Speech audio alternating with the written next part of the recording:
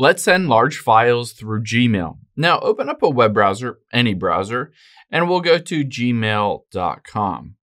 Now on any device, you can see once I hop in here, I can tap at the top right on the new email. I can type out who it is to and tap on the little paperclip to attach a file and hit attach file.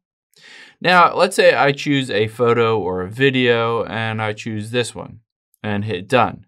Now keep in mind it says this exceeds the 25 megabyte limit.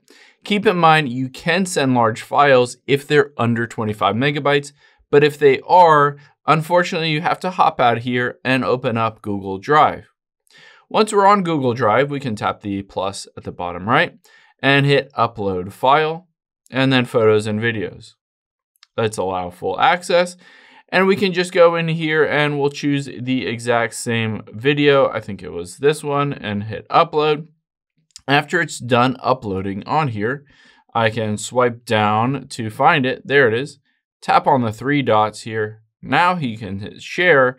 And essentially you can type out the email address for whoever you want to share this with. You can tap on the little people at the bottom left here, and you can choose whether they can have a restricted access to it or anyone with a link can access it and download it, see that file, etc. And by doing this, you don't have those size recommendations or limits.